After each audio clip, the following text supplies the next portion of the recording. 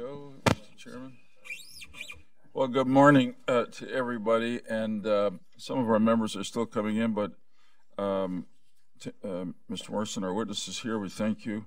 I want to welcome everybody for coming here, and again, thank the Hudson Institute for hosting today's meeting and for their support since we began our work in 2014. Thanks also to the folks without whom we would not be here, which is the charitable donors we have, most particularly the Open Philanthropy Foundation.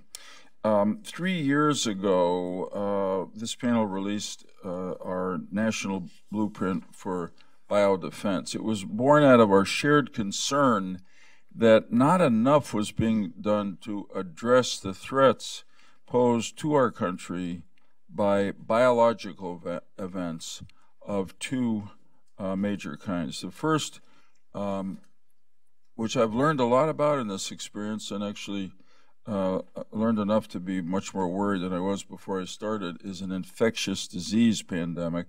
And the second, of course, is a bioterrorist attack. In our blueprint report, we reviewed the totality of the federal government's biodefense efforts, found them frankly lacking in many ways that we documented in the report, and made 33 recommendations about how to improve them. Recommendations which we believe now, provide a roadmap to improving how we prepare for, defend against, and respond to biological threats of both kinds I've mentioned. Some of our recommendations apply to the whole of government, others to specific federal programs and agencies. We assign timelines for completing each of the 87 action items associated with our 33 recommendations, based obviously on when we felt they could reasonably be completed. So today, our panel will look at how far the government has come in implementing those recommendations that we believe should have been completed in the 3 years since the blueprint in 2015. This is the beginning of our assessment of the implementation of the recommendations in our report. Our review will culminate in a progress report, which we will release early next year.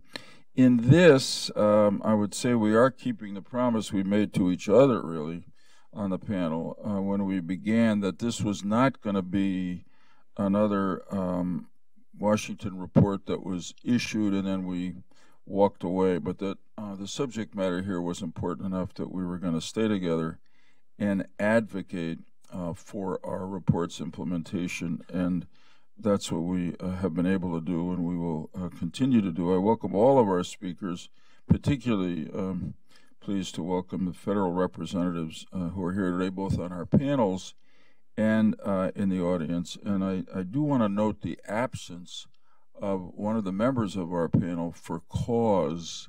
Donna Shalala is not here because she was elected to be in the House of Representatives next year.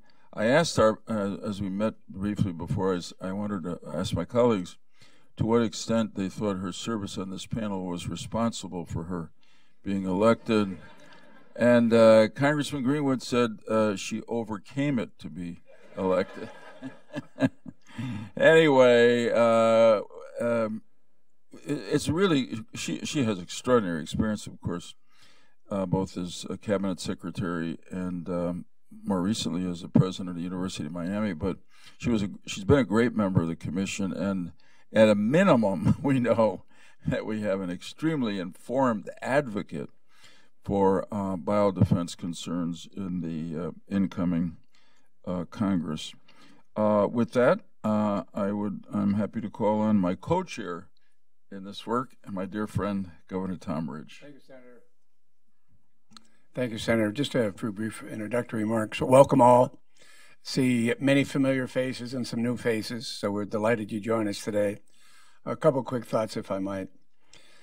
When we embarked on this journey about three years ago, when Senator Lieberman initially called me, we agreed that there were a couple really important characteristics that needed to be associated with this group.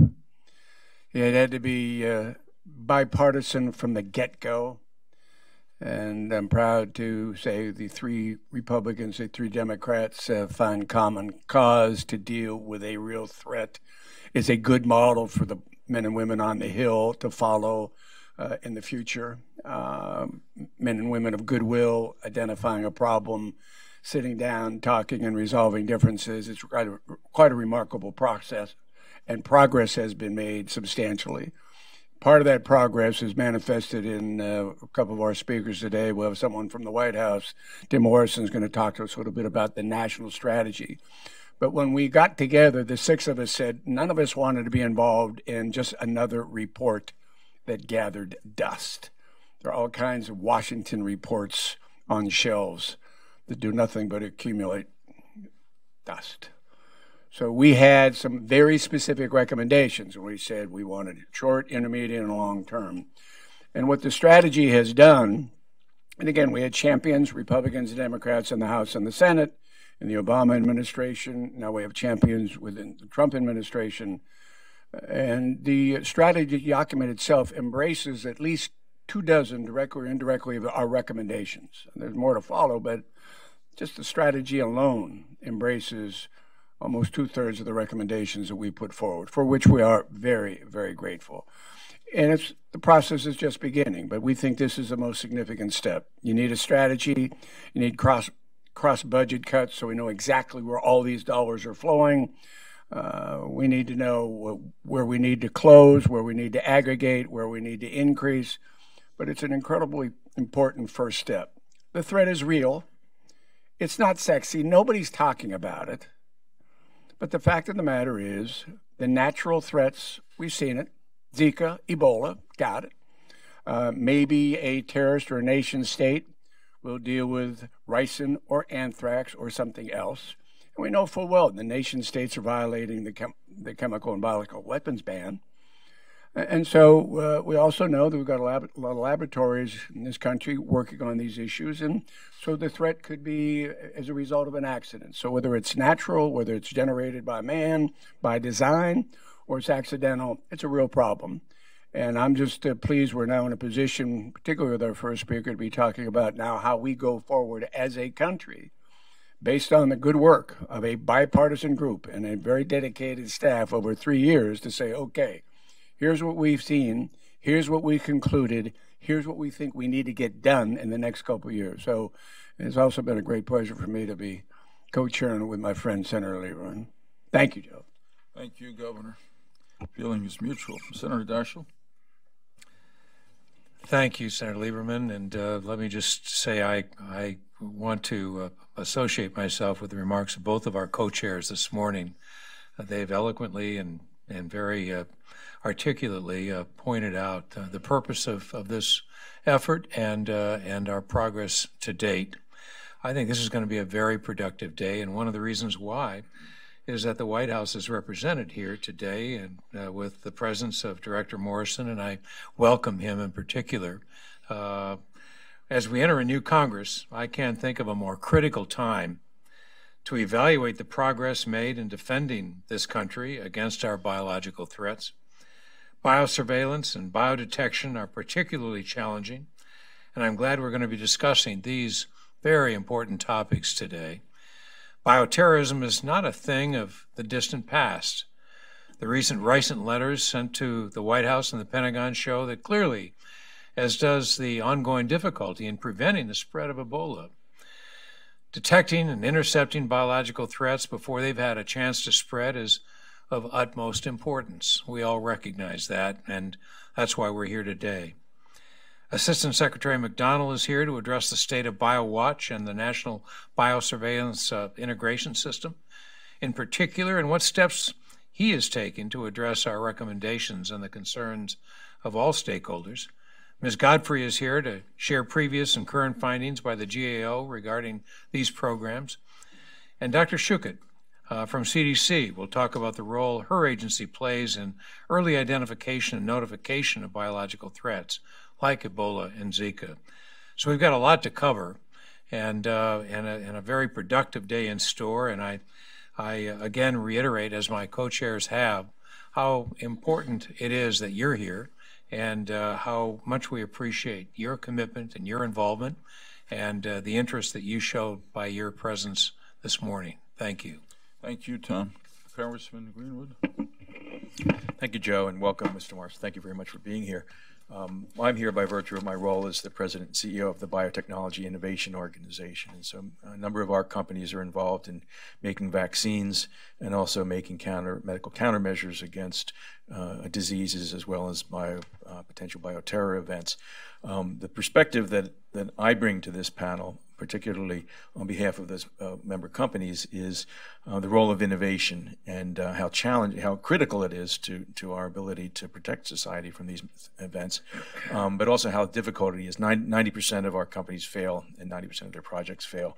And yet, even with that, sort of relatively dismal success rate, they have to attract investors, knowing that they'll lose their shirts 9 out of 10 times.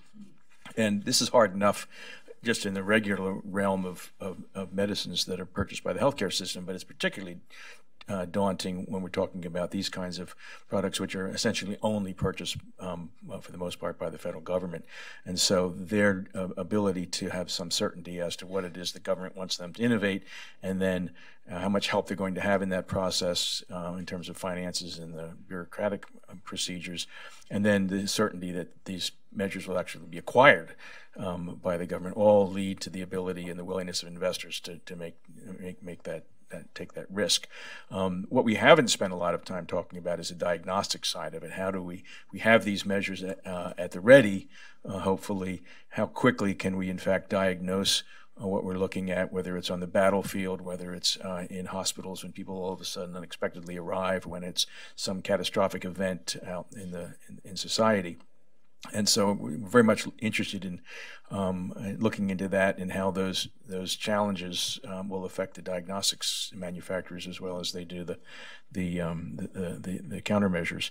And so we're very much looking forward to ex officio members George Post's comments and testimony on this, and also looking forward to hearing from Dr. Jeffrey Ling, who's the founding director of the DoD Biological Technologies Office. Eager to hear his experiences and discuss where much needed innovations can help medical countermeasure and diagnostics development. Thank you, Joe. Thank you, Jim. Jim Wainstein, former Homeland Security Advisor. Ken, excuse me. But I'll be Jim Greenwood. Greenwood just so mesmerized me that I couldn't get his name out of my mind. I'll answer to anything. Okay. Good morning, and it's a real pleasure to be here. These meetings are a highlight of my calendar whenever I look forward down the road to the calendar. Oh, thank you. This is why you have a senator next to you to teach you the ropes. Turn on the button. But I look forward to these whenever I see them on the calendar because they're fascinating. But I particularly look forward to them when we have a day like today where we're able to mark some seeming progress, some movement ahead. And I'm talking about the strategy, the national strategy that we're going to hear about today. I want to compliment the White House, compliment Tim and Hillary Carter, who was a driving force behind that strategy. They're both here today, so thank you for your leadership and thank you for putting the strategy out.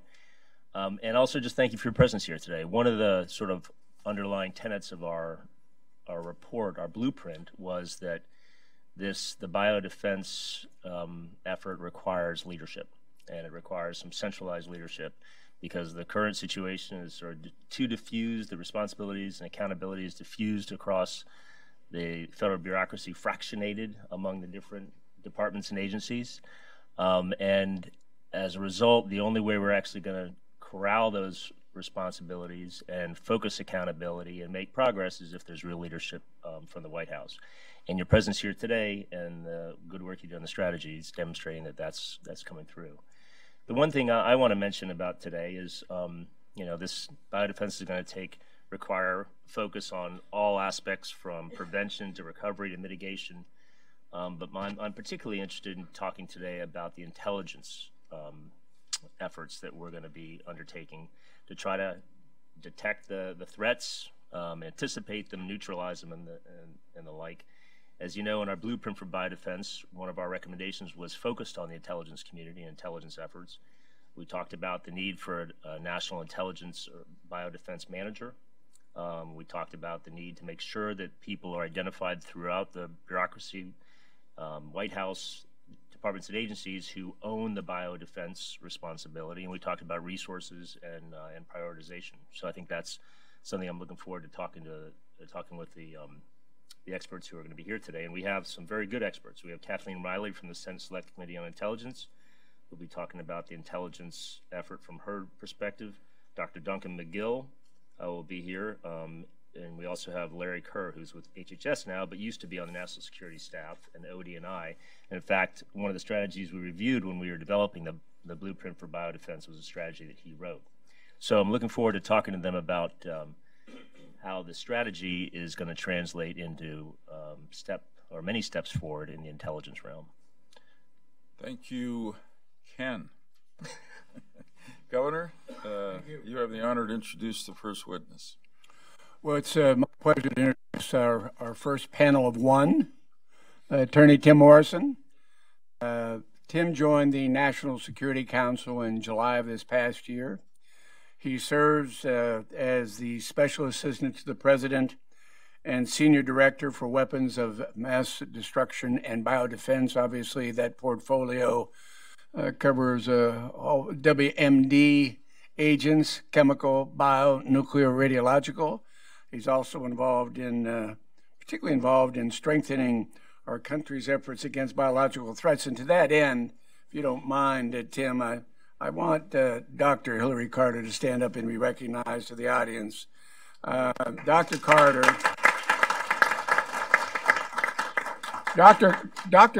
is the Director for Countering Biological Threats for the National Security Council. Dr. Carter's got an incredible background, education and research, or State Department, domestic and overseas responsibilities. And I think Tim would probably say nobody was more influential in putting together this strategy about which you're going to testify than Dr. Carter. So on behalf of the panel, we extend our gratitude. And by the way, she is a Pennsylvanian.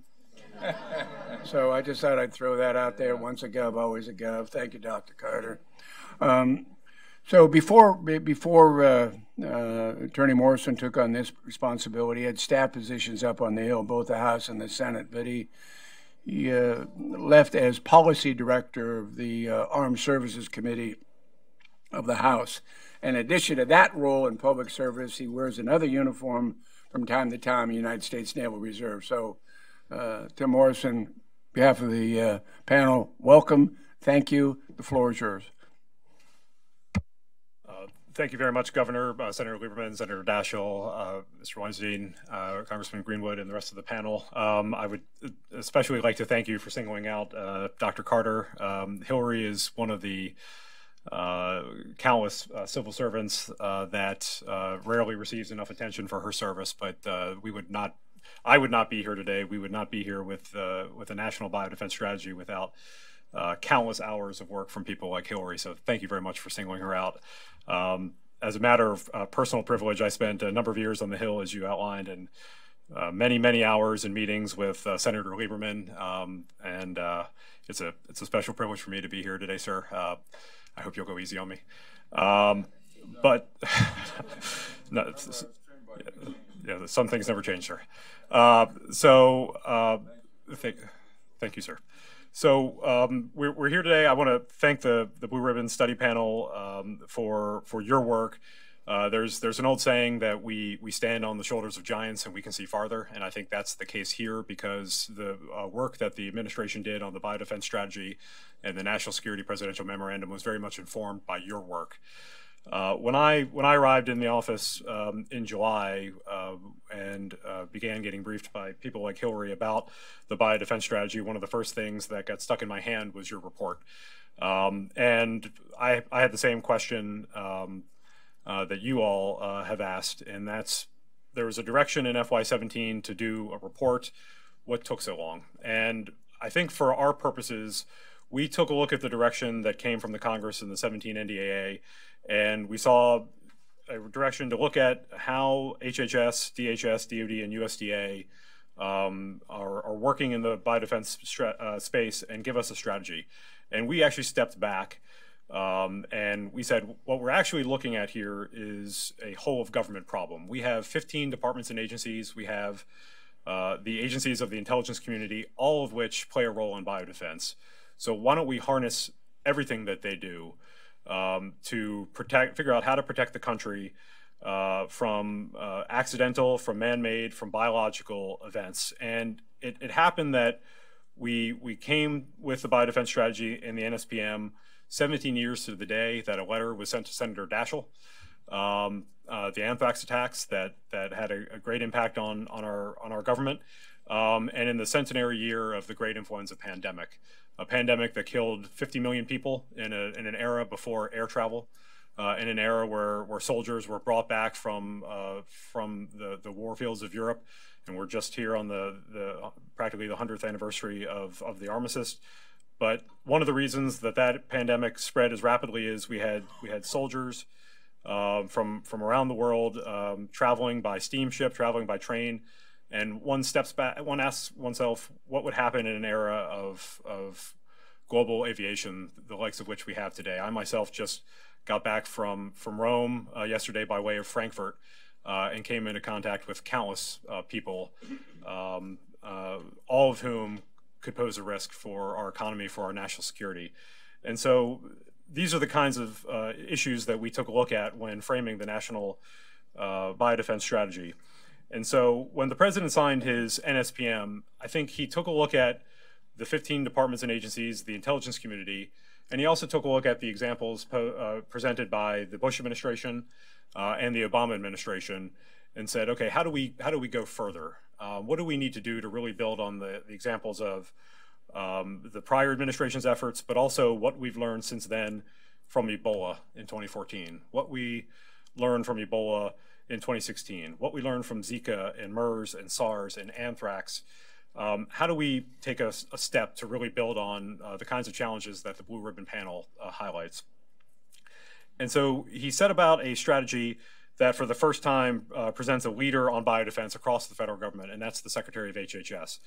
The Secretary will be essentially the first among equals among the heads of the departments and agencies, chairing a biodefense steering committee to harness all the activities of the federal government in the biodefense space. But he will also be the official charged with coordinating the range of activities that include the state and local sector, that include the private sector. If you'll look at the biodefense strategy, I think one of the things that we're particularly proud of that we believe sets it apart from some of the prior work is the reliance on innovation, the reliance of engaging the private sector to harness what technology can do to help us deal with biodefense challenges. So we have a senior federal official, the Secretary of HHS. We also have my boss, the Assistant to the President for National Security Affairs, the National Security Advisor, who will take the product of the Biodefense Steering Committee and lead a process in the interagency to assess our capabilities and prioritize biodefense actions across the U.S. government. This annual prioritization process will determine the biodefense priorities for the government and also link it to the annual budget cycle for the first time.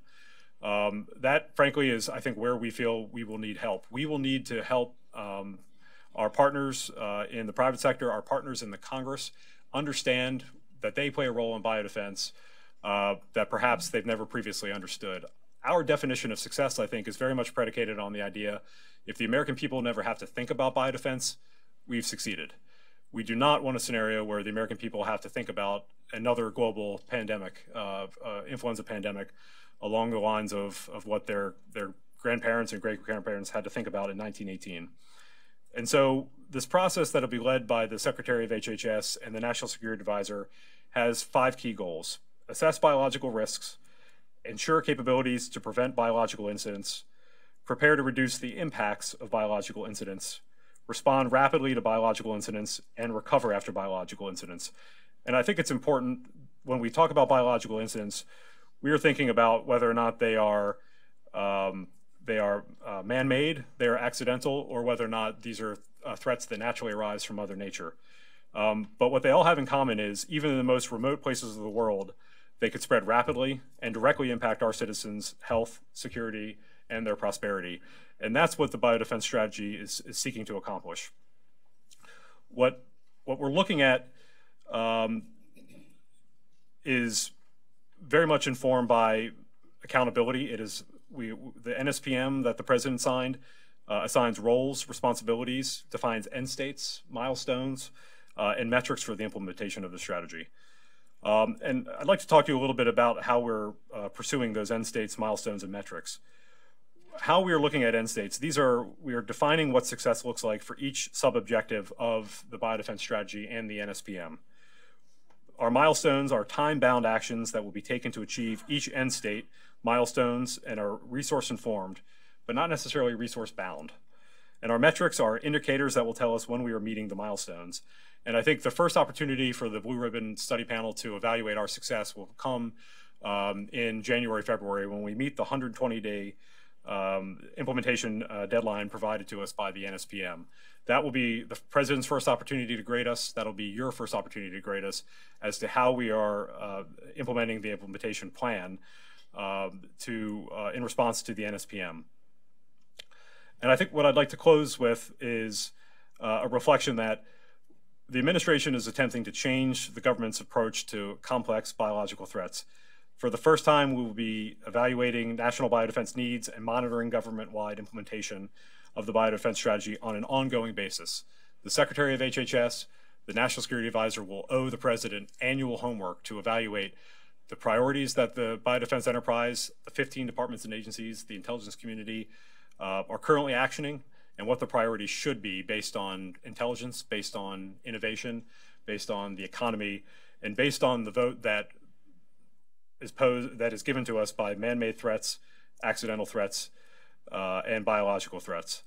And so that annual assessment and prioritization process will help to ensure that the administration stays nimble and can counter rapidly evolving biological threats. Execution of the biodefense strategy, we hope, will result in a more efficient, coordinated, and accountable biodefense enterprise. But as I said at the outset, our work was chartered by Congress. It was prioritized by the president based on his thinking on biodefense going back to 2000. But it was really, I think, truly informed by the biodefense, by the Blue Ribbon Study Panel on biodefense. And I think we're very much hoping that this dialogue that we have today, this dialogue that people like Hillary participated in the development of the biodefense strategy and the development of the NSPM will continue, so we can figure out where are we succeeding in implementing the president's direction, and where do we need to do a little bit more work, and frankly, how can we work better with our partners, whether those partners are at the other end of Pennsylvania Avenue, whether those partners are the state and local actors, or those partners are the private sector. And so with that, I think far more interesting than my comments will be your questions and hopefully my ability to answer them. Thanks very much, Director Morrison. If it's okay, I'll begin, and then we'll each take a turn. Let me ask you this: those of us who are here know how real the biological threat is, but it may be that others think it's largely theoretical. So just talk for a minute about what's on your screen now that's happening. I know you mentioned when we met briefly earlier about Ebola in the Congo. There are also some evidence, obviously, recently publicly known about the use of rice. And just give us a kind of status report on why this is real to you and the position you're in now. Thank you, Senator. I think I'm going to just pick Ebola because that's the one that I know I can talk about without going to prison for leaking classified information. Ebola, I think, is something that we've been dealing with since 2014. The Obama administration came and dealt with a significant Ebola epidemic, and there was not a great deal that they had available to them. There wasn't a lot on the pantry shelf. And the situation we find ourselves in, based on the good work that they did at the time and dealing with a very aggressive outbreak, helped to set us up where earlier this year when we dealt with Ebola in the Congo and now as we deal with Ebola in the Congo, we have tools that the prior administration didn't have. We are unfortunately, while one of those tools is a vaccine that the prior administration didn't have, thankfully we're dealing with an epidemic that deals with a particular strain of Ebola for which we have a vaccine.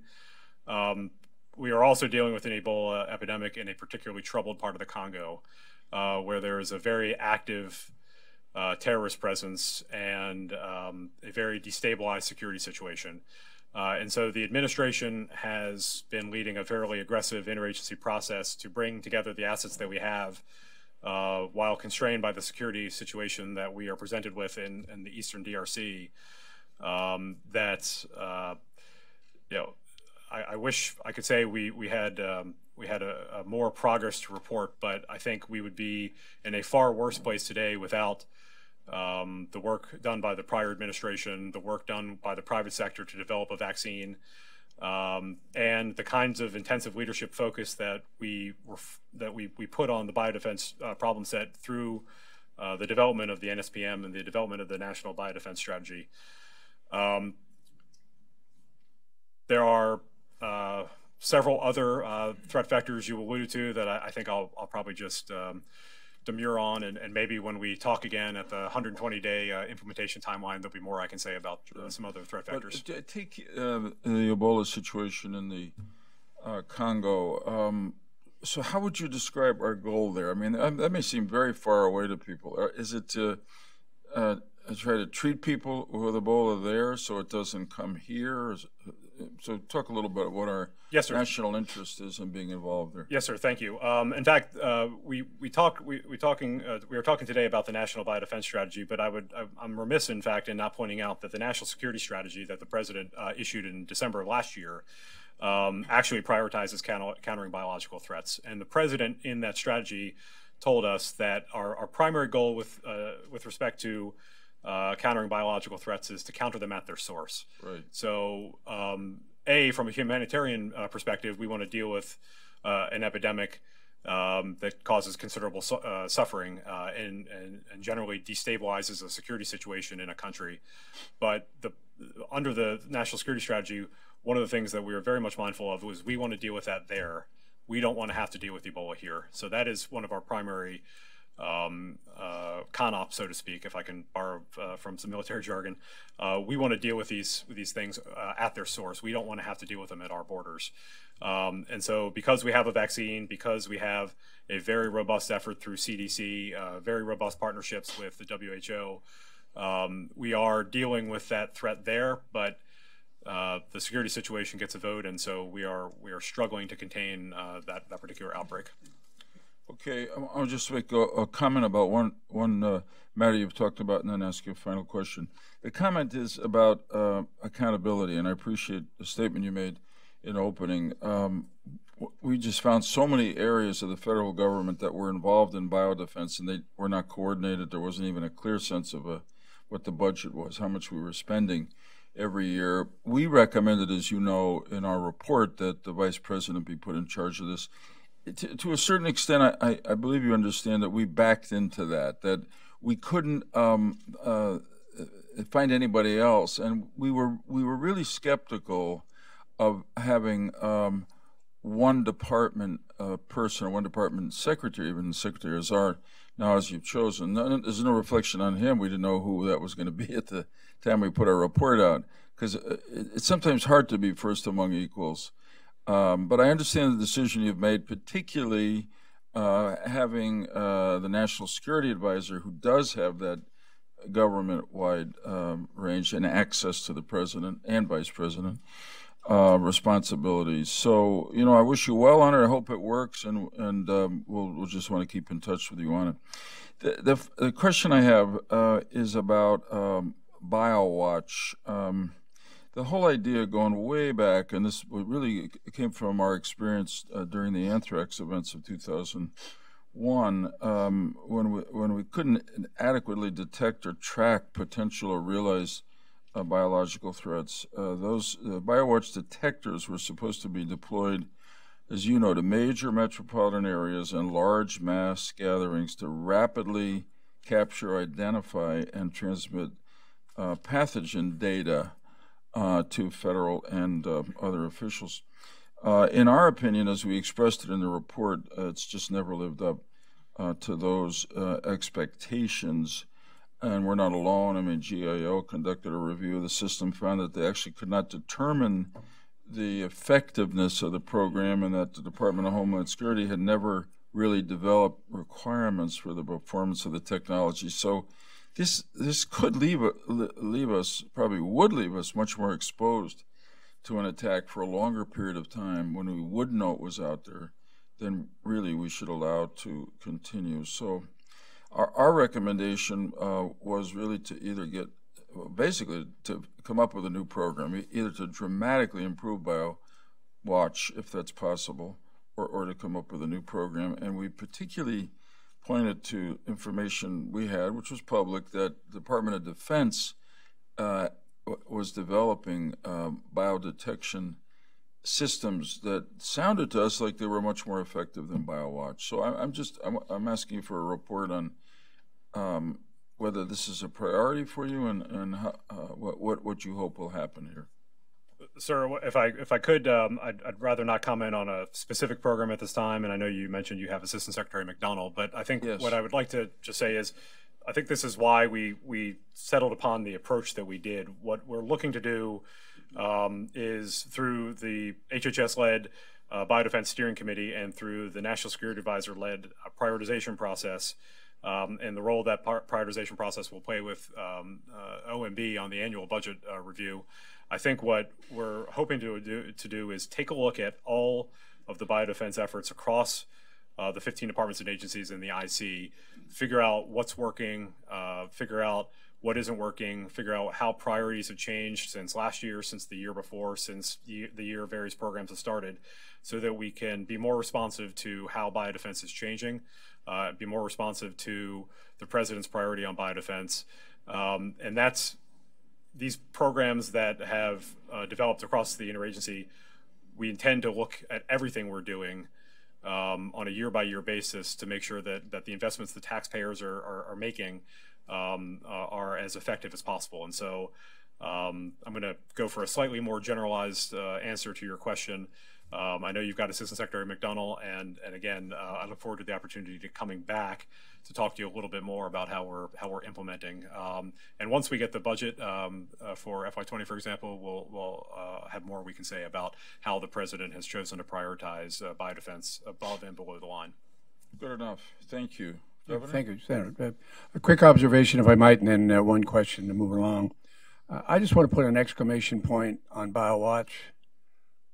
It hasn't worked, isn't working, can't be remedied. This is a system that was put into place shortly after 9/11. Maybe there have been modest improvements. Old technology, labor intensive, and for years those have been involved, and there can't be any higher priority than detecting. And so I'm not in any means interpret this as being critical of your response. I think it's a very thoughtful approach you're taking to everything, including BioWatch. But I just think you should know, and I think I'll speak for myself. I think it's outlived its usefulness, and there can't be anything more important. Before you can deal with it, you got to detect it. And I got to believe in your heart and the doctor's heart that the detection has got to be a high priority. So I'll just do that. You have in this terrific document embedded 24 of our recommendations, for which we're grateful. You have the Secretary Azar and presumably John Bolton, National Security Advisor, joined at the hip overseeing the implementation of the strategy. And that's it's not our recommendation, but it's a point of accountability and contact, and that's really important. I guess the question I have is, will the Secretary with John Bolton or Secretary give specific written directions to the appropriate agencies or cabinet members or sub-members to see to it that those specific recommendations that are generically pulled into the strategy, that there's an outcome associated with each one? I mean, we put very specific recommendations. You've embedded some in the report. We're glad they're referenced. will there be some formal way to direct the requisite groups and subgroups to implement them? Sir, maybe what I could do is I could walk you through what our next 12 months look like. I think this might answer your question. So January 2019, roles, responsibilities, milestones, metrics, end states developed and approved by deputies. Biodefense coordination team was formed in December of this year. January 2019, HHS will issue a request to all departments and agencies requesting information on their biodefense programs. March, biodefense memoranda due to the biodefense coordination team. June 2019, biodefense assessment due to the National Security Advisor and the OMB director.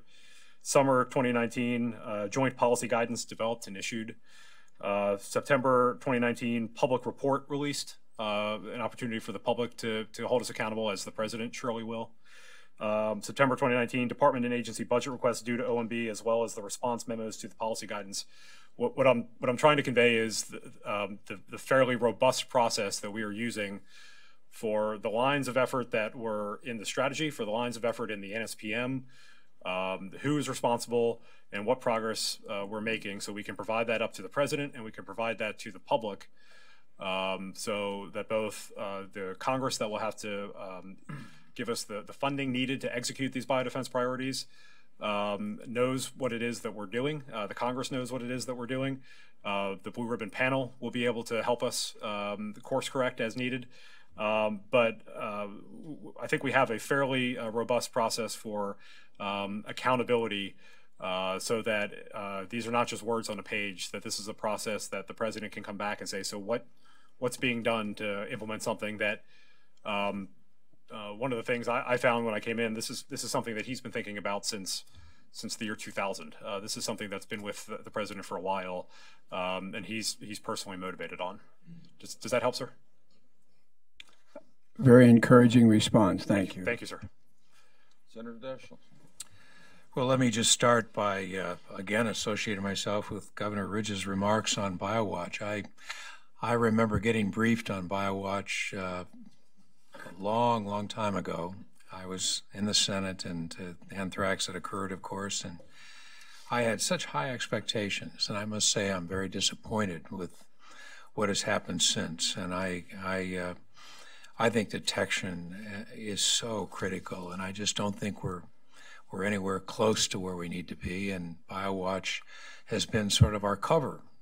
We could always point to BioWatch, and that was our cover. But that cover is getting very flimsy, and it's not certainly no reflection at all on this administration. You've inherited a lot of these programs, and I'm just one of the panel, but I too would really want to see how we might make a new program on detection more effective.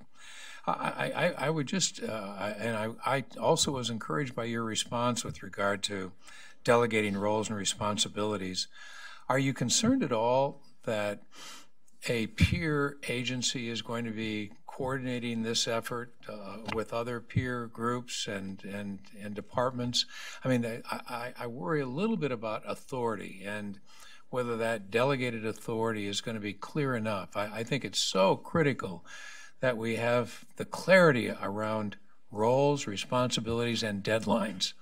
And it would seem to me, just inherently in any bureaucracy, that enforcing those roles and that series of deadlines is really going to be a challenge.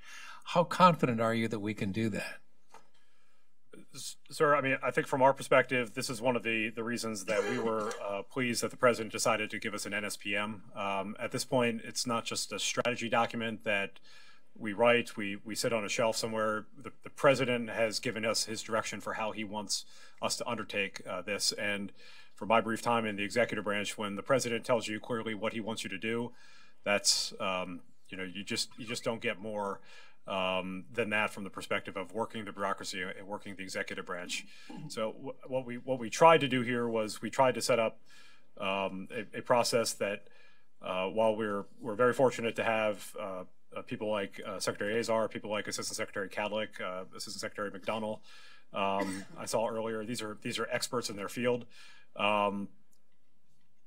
but you can't build it just around the people. You have to build a system that can persist and survive beyond individual personalities. And I think that's the advantage of the approach we've settled on with the Secretary of HHS, with the National Security Advisor reporting up to the President, who has given us clear direction. President Trump is, as most would say, is he lets us know very clearly and directly what his expectations are, and then he's not shy about holding us accountable to them. Great. You mentioned NSPM several times now. Let me just ask one more of a technical question. The NSPM accompanied obviously the national strategy, and it made a number of recommendations. The national strategy for countering biological threats and the national policy for biodefense were actually rescinded, two previous presidential policies.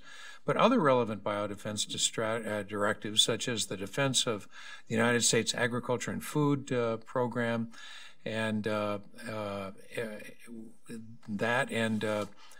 were some that were not rescinded. How did you make the decision between those that would be kept and those that would be rescinded?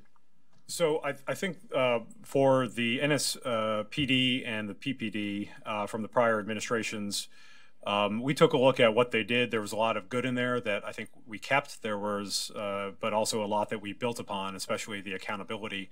And one of the things that we wanted to make sure is that it's clear that the Secretary of Agriculture has expertise in protecting what is a significant biodefense threat factor, and that's our food system. So we didn't need to go in and we didn't need to tamper with that. We needed to harness it and put it into the interagency process and make sure that the prioritization there could be included in the prioritization we'd be doing across the 15 departments and agencies in the intelligence community. But where we began to be concerned about the possibility of inconsistent direction would be if we kept that NSPD and we kept that PPD on the books. So that's why we wanted to repeal them when we issued the NSPM, to make clear that this was the direction that departments and agencies have to be following now in terms of how we would review biodefense across the federal government, because this is how the president will be holding them accountable. So we really just wanted to make clear what the processes would be and not have inconsistent direction still on the book, so to speak. But how the Department of Agriculture deals with a particular idiosyncratic problem that it has, like food security, the security of the agriculture sector, that would be something that they would bring to the table in the Biodefense Coordinating Committee and the Steering Committee.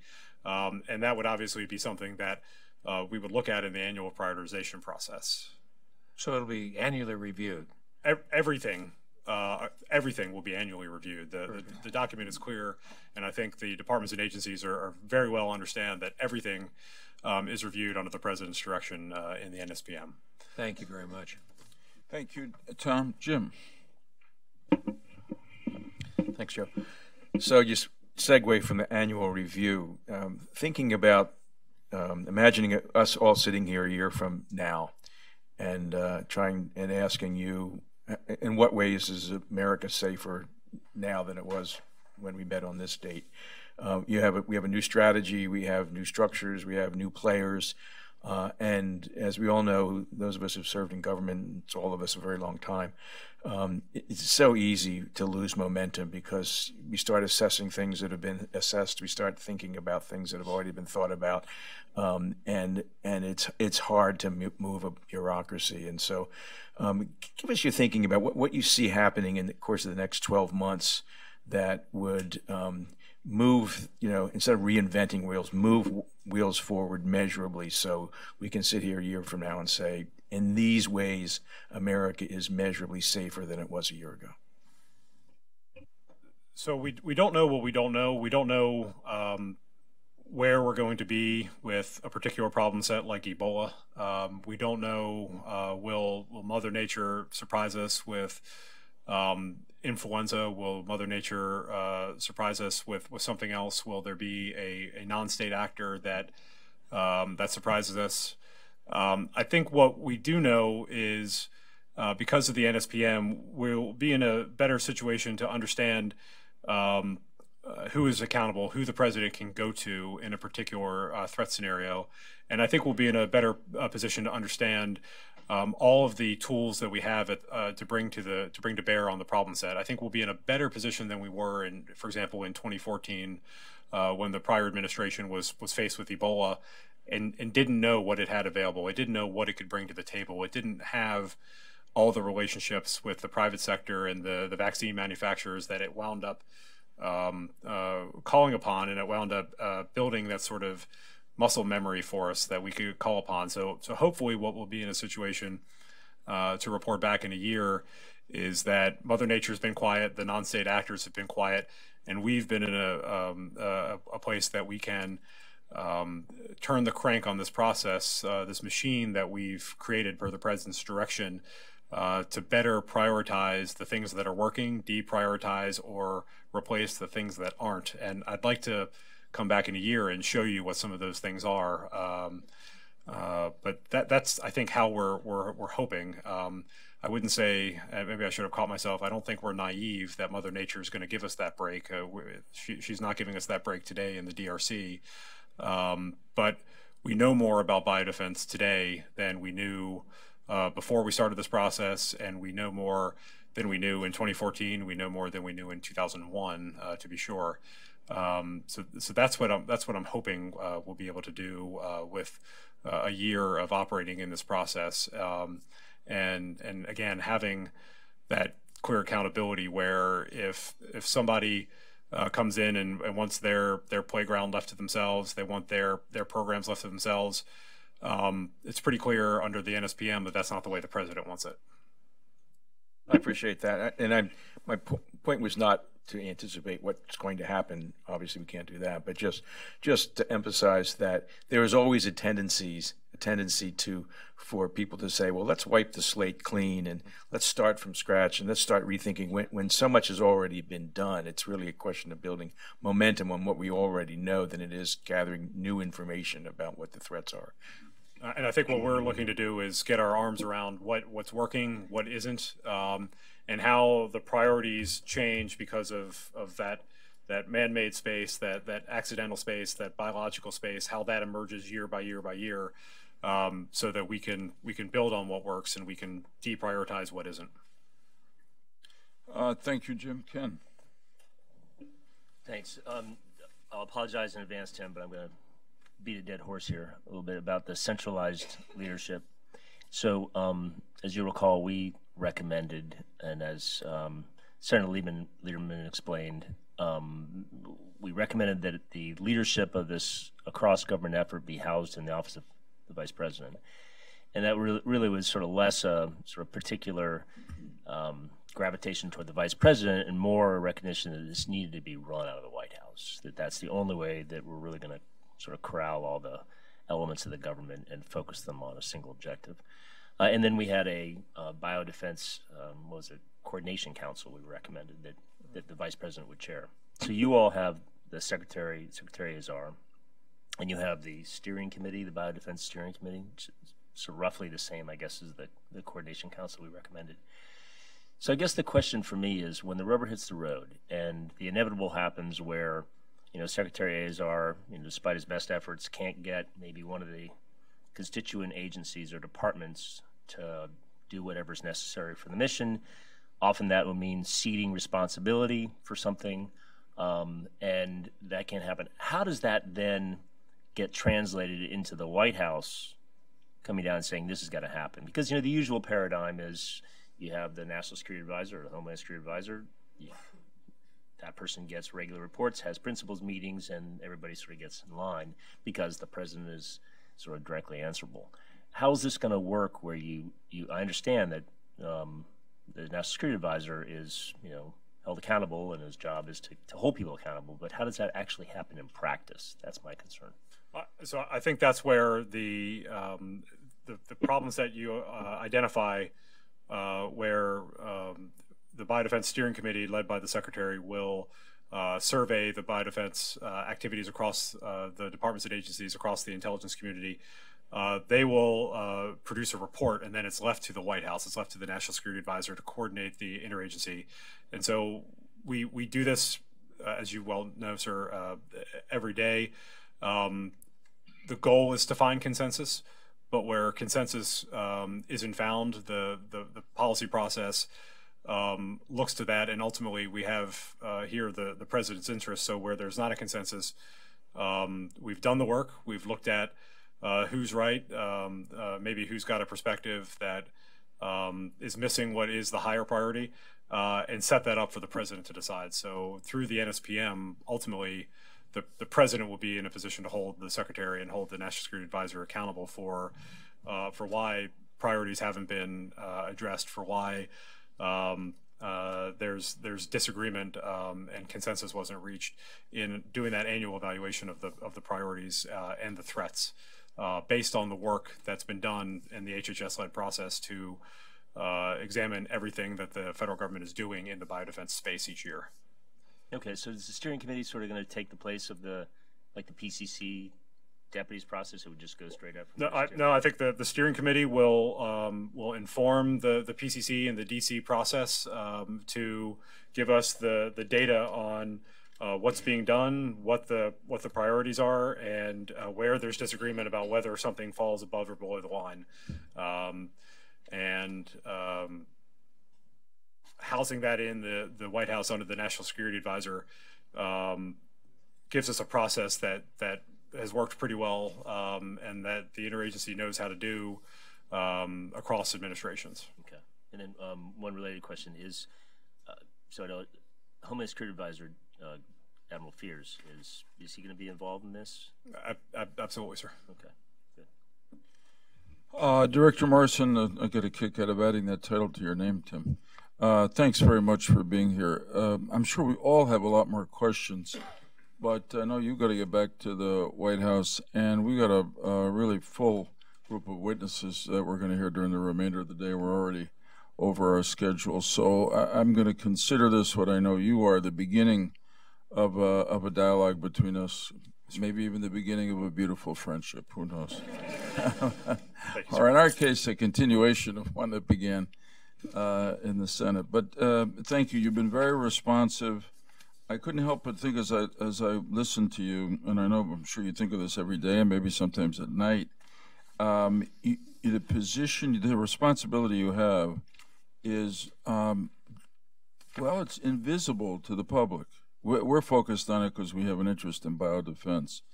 But God forbid there's an event, or even take the fear of the Ebola outbreak, which thank God didn't go very far here.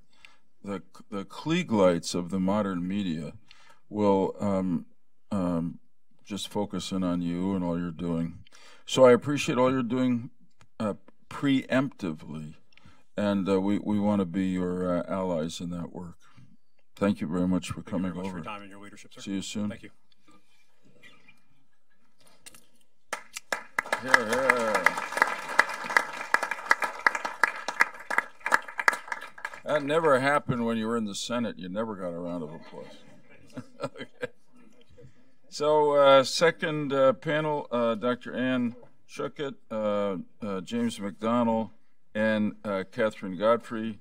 Dr. Schuckett is the Principal Deputy Director and former Acting Director of the Centers for Disease Control and Prevention. She recently retired from the U.S. Public Health Service at the rank of Rear Admiral. James McDonnell is the first Assistant Secretary for the CWMD office at DHS, which operates both the BioWatch program and the National Biosurveillance Integration Center, NBIC, which we've already referred to in part.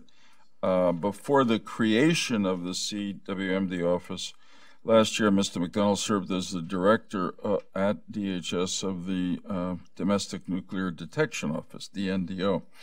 And Catherine Godfrey is an assistant director at GAO. It's great to be back working with GAO, which was always of such great help to us in Congress, has been involved in GAO's work examining federal biosurveillance programs, including NBIC and BioWatch. I think we've got it organized. Thank you all for being here very much. I think we got it organized that Dr. Schuckert, we'll start with you. We'll hear all three of you, and then we'll go to questions. If that's it. Mr. McDonald, I want to thank you. I know you rearranged your schedule so you could stick with us for the duration, and I hope you don't regret that decision. Okay. I know you won't. I know. Right. Okay.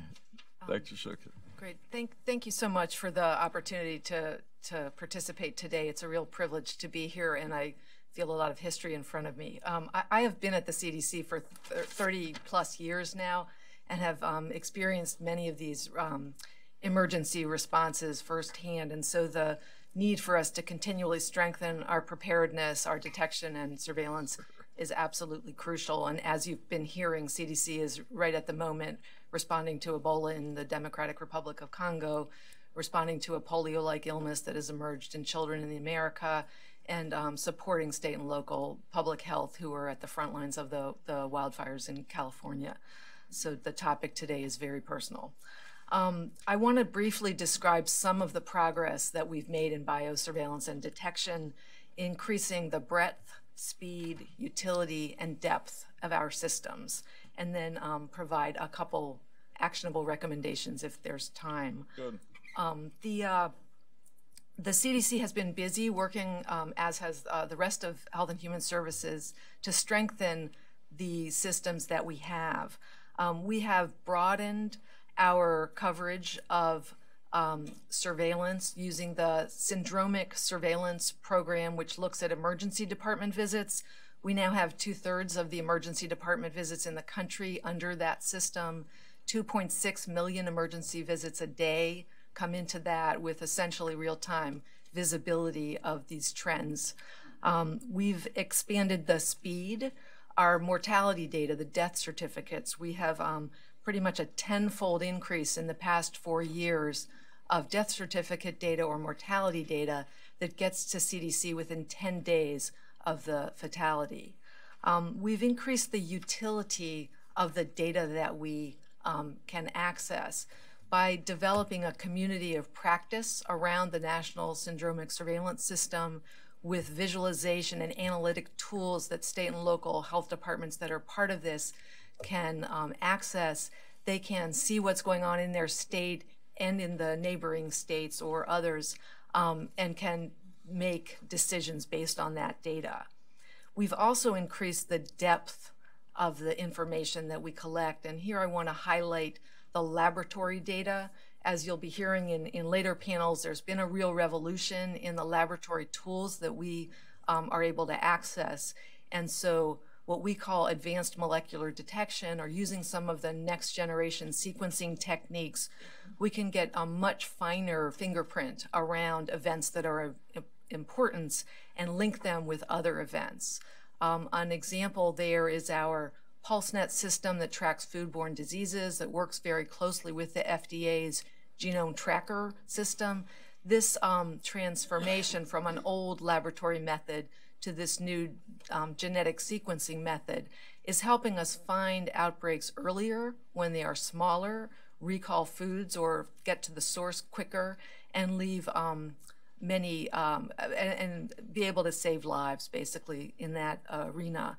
Another example of this more granular laboratory testing is the influenza system, which of course is critical for detecting unusual viruses that could be the beginning of a new pandemic, or changes, emerging viruses that suggest that our vaccines may not be as effective as we like. We've transitioned to a system that we call Sequence First, where instead of using a 50-year-old antigenic testing method, we can do much quicker sequencing that really can pinpoint emerging strains, helping us in more real time develop candidate vaccine viruses that industry then can use to create vaccines.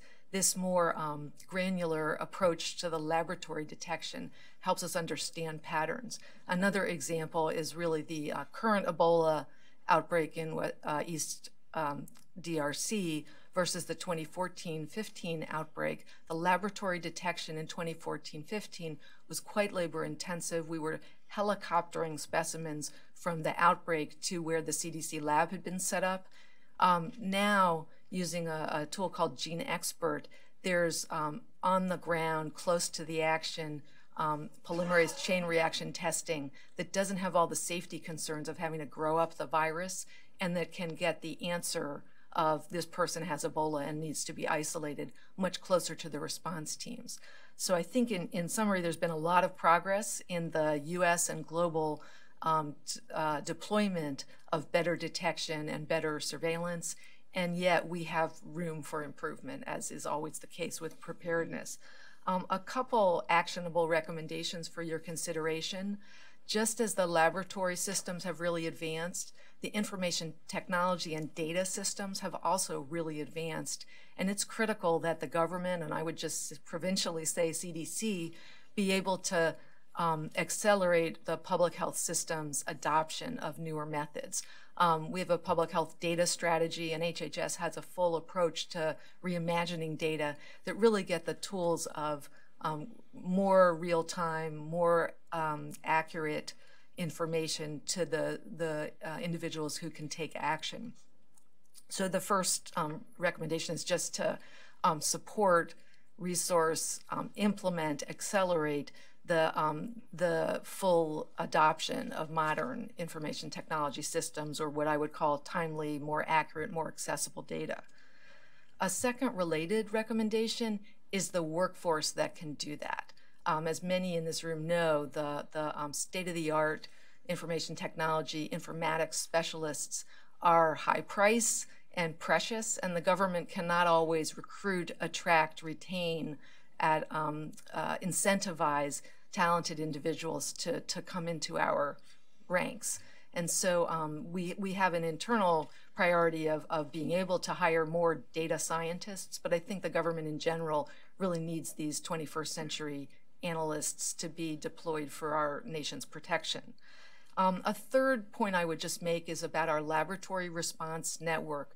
This is the network across the country that is used right now to confirm the signals that BioWatch alarms, but it's also used for other means, like to roll out a new test for the Middle East Respiratory Syndrome, the MERS virus, or the Ebola virus, or a new strain of flu. The Laboratory Response Network has been a precious tool for the nation's protection under the leadership of CDC and our scientists. And my last recommendation would just be to continue the support for the leadership and coordination of the Laboratory Response Network to be at the CDC, where we have the strong relations with the state and local health departments, and as well the scientific expertise to do that. So thank you for my opening remarks. I look forward to the questions. Thank you, Doctor. That's, to me, a lot of exciting progress, your report, so I appreciate it. I'm sure we all have questions for you. Mr. McDonald, thanks for being here. All yours. Thank you, Senator. Governor Ridge, it's great to see you again. Senator Daschle, thank you. Distinguished members of the panel, thanks for having me. It's an honor to be here today. I was going to wear a BioWatch hat. I'm glad I didn't. But I'll discuss that last in my remarks. The Countering Weapons of Mass Destruction Office was established through an 872 notification to the Congress by Secretary Nielsen. While the office was created, it does not have the authorities across chem and bio that it does in the nuclear side of things. So as CWMD was created through an 872, I now oversee the Domestic Nuclear Detection Office and the Office of Health Affairs until Congress does the authorizing language to get that finished. There has been a bill passed in the House to do that. It is on the Senate side now being reviewed, and within the Senate Homeland Security and Government Affairs Committee, they've also passed a similar bill. So we're hoping to get that through in the next couple of weeks during a lame duck session. And what that will do is allow me to take all of the assets and capabilities that were developed over the years for the nuclear side of the house, which are quite robust, and apply them to the chem-bio programs. So it's not a resource issue, it's an authorities and an ability to be flexible. So any assistance that you and your teams can provide in educating members on the criticality of getting that through would be greatly appreciated. So CWMD, including biodefense as a top priority of this administration. You've heard Tim Morrison talk about that already. President's national security strategy includes WMD, specifically calls out biodefense in Pillar 1, but it doesn't just say biodefense, it says pandemics. So that is not left off the table in this. There is the biodefense, the sort of national security aspects of it, but then there's the naturally occurring diseases and the propagation of that. The President obviously issued national security or biodefense strategy. That is a partnership. I can assure you that we are working very closely with our partners. I agree with previous comments that some of that is personality dependent as we get going. Bob Cadillac, who's running the program over at ASPR at HHS, he and I worked in the military together. We've been friends for 25 years.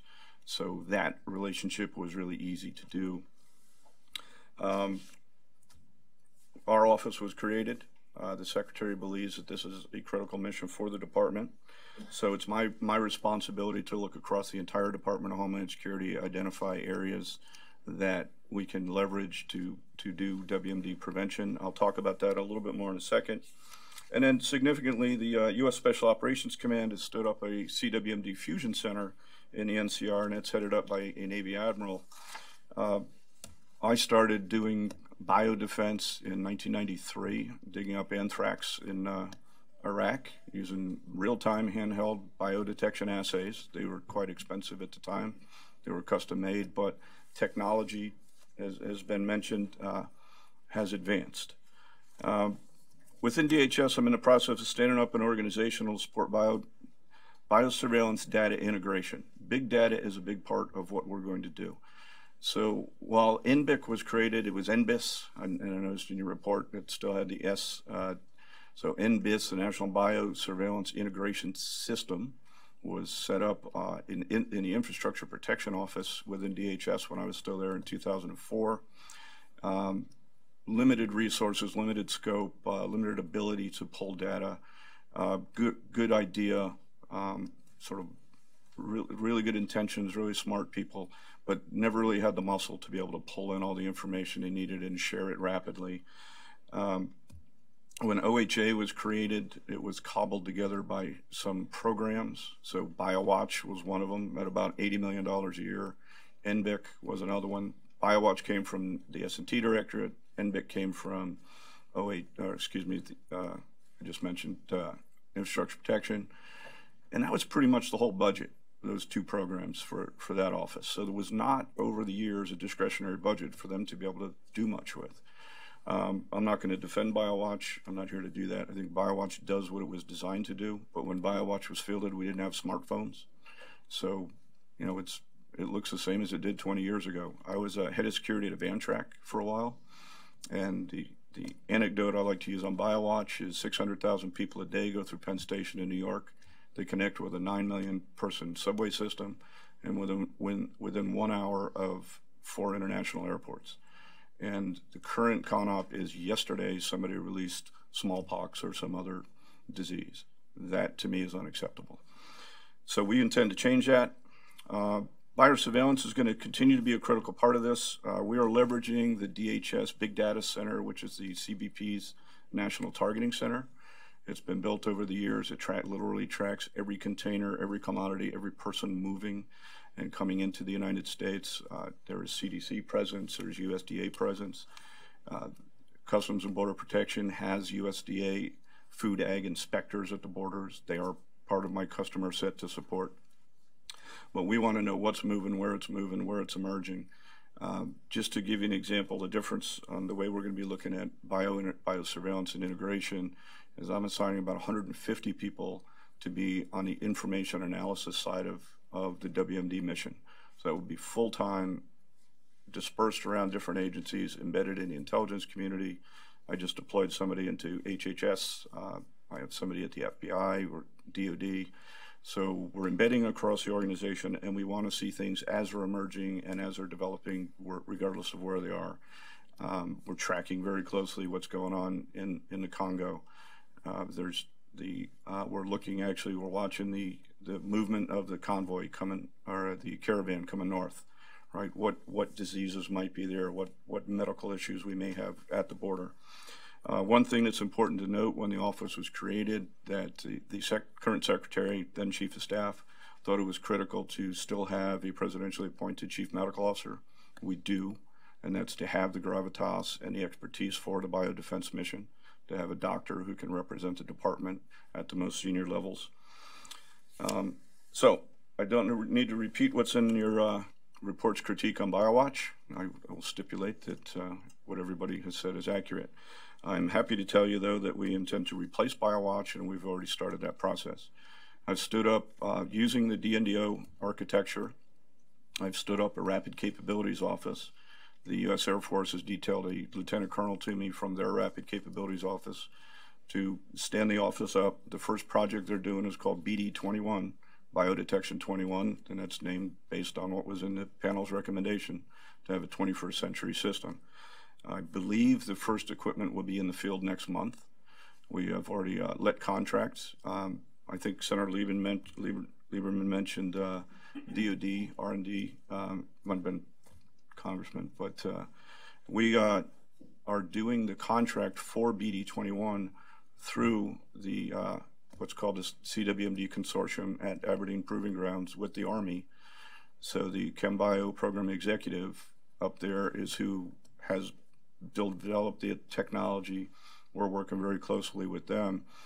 And in the way a rapid acquisition works, it's a SOCOM type of a model as well, is it has a board of directors. The board of directors in this case includes Dr. Cadillac.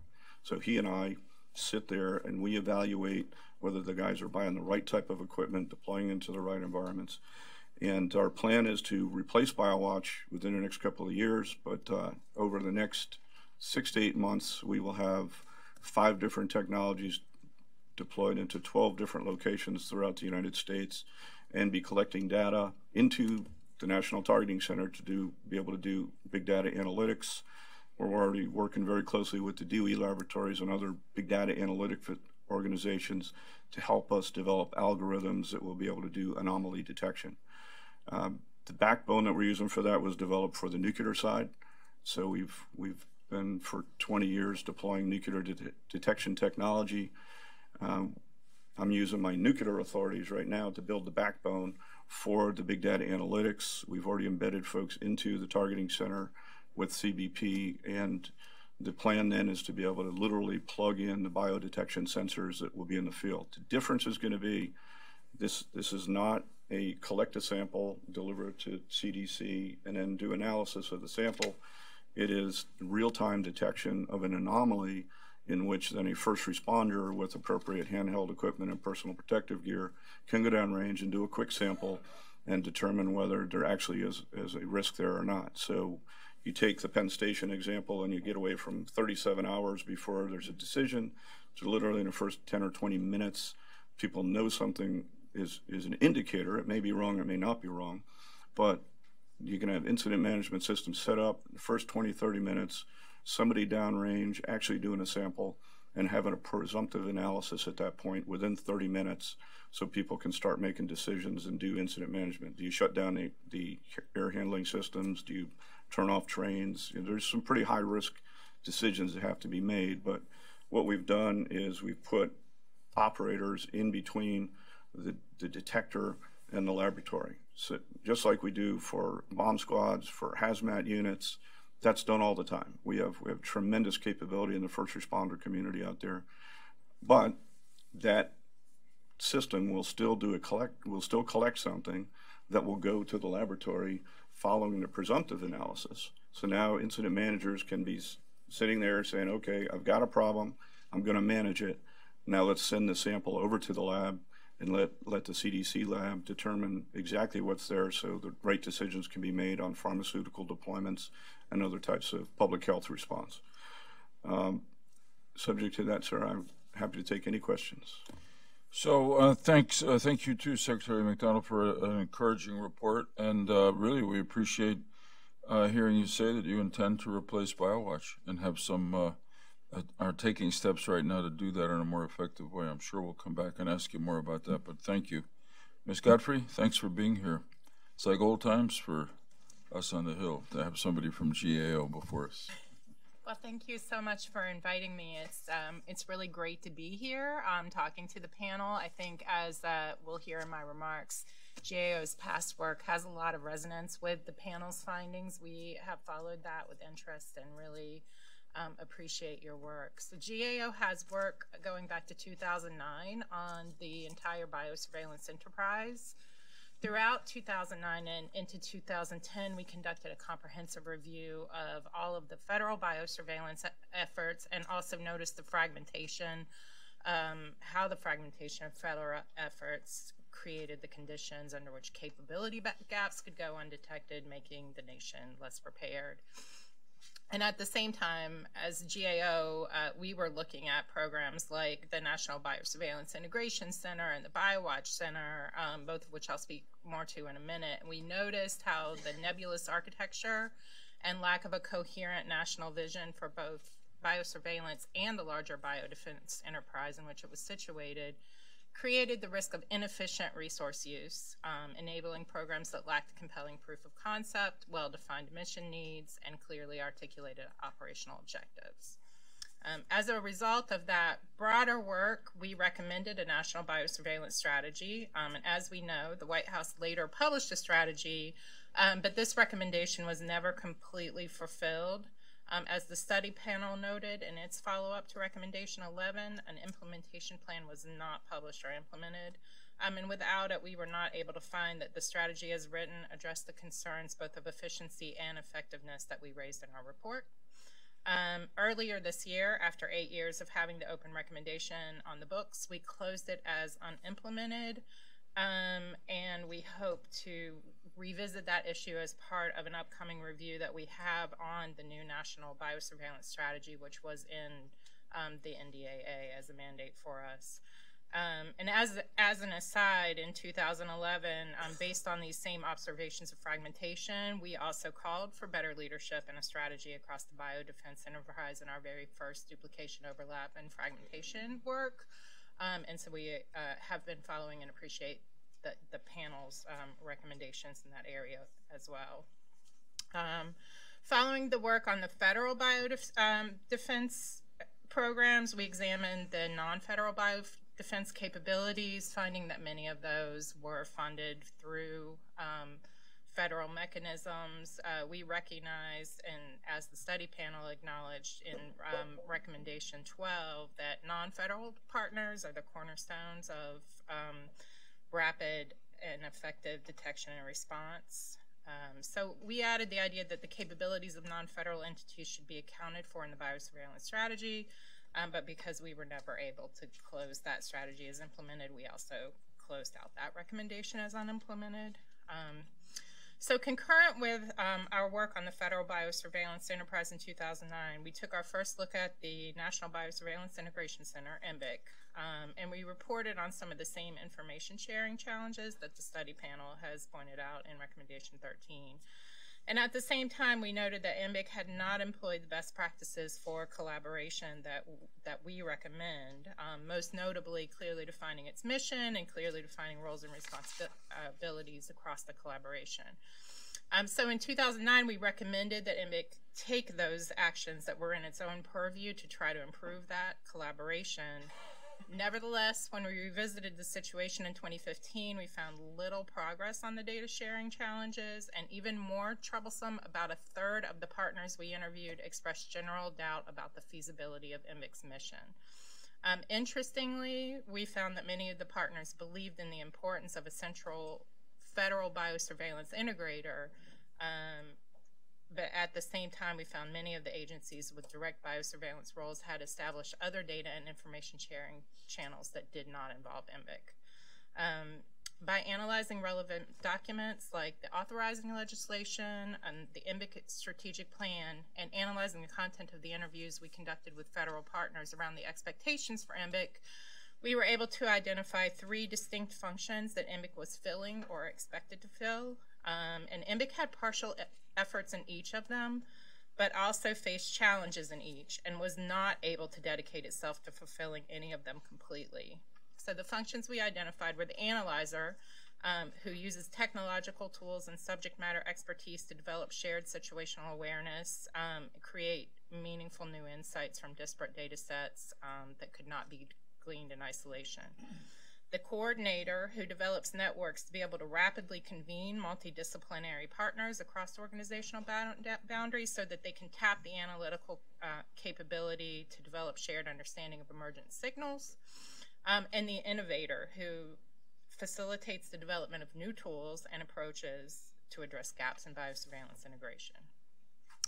Because the question of which of these functions should be IMBIC's focus and what kind of resources should be dedicated to making it more successful is more of a policy question than a performance auditing question, we presented our findings in the form of options and challenges without making a recommendation.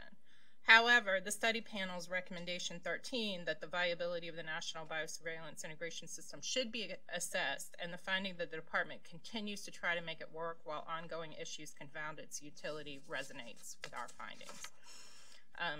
I would caution, however, that even overcoming the data sharing challenges detailed in the blueprint would not necessarily solve the conundrum that IMBIC face.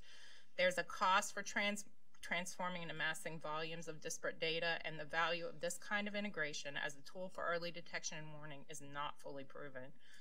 To be successful, there must be a clear definition of the mission need to guide expectations for what kind of signals IMBIC should attempt to discern amongst the noise that would be created. The work that the department is currently doing to make it work, IMBIC's stalwart effort to produce daily surveillance reports, offers a demonstration of these issues. As we collected information for our last report, we observed that a great deal of daily operational energy was invested in creating these reports, but few of any of the partners who had day-to-day operational biosurveillance missions reported that these were useful to them.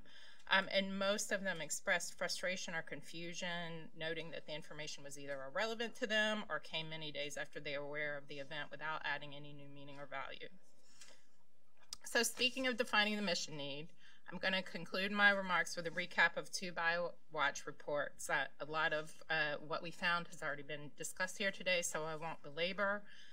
But in 2012, we talked about how DHS had deployed the earliest detectors very quickly and had not gone through any formal effort to define the mission need, had not assessed alternatives to meeting that need, and had not established clear requirements. And so as the program progressed, officials aimed to produce a better BioWatch program, trying to get to, I think, what Secretary McDonald talked about with the time that it takes to produce a report. And they were building on the older generation, trying to produce a result in less than 6 hours.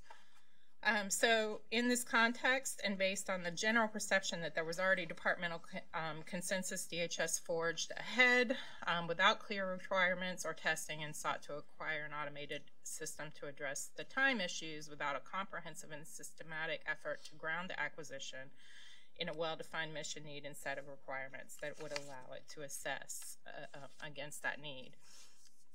So we raised questions both about the assumption that an automated system was the only solution, and we pointed to the need to be specific about the broader benefit of this kind of environmental monitoring as part of a layered biodetection approach, given the considerable uncertainty about both likelihood and magnitude of biological attack with one of the limited number of aerosolized pathogens BioWatch is designed to detect.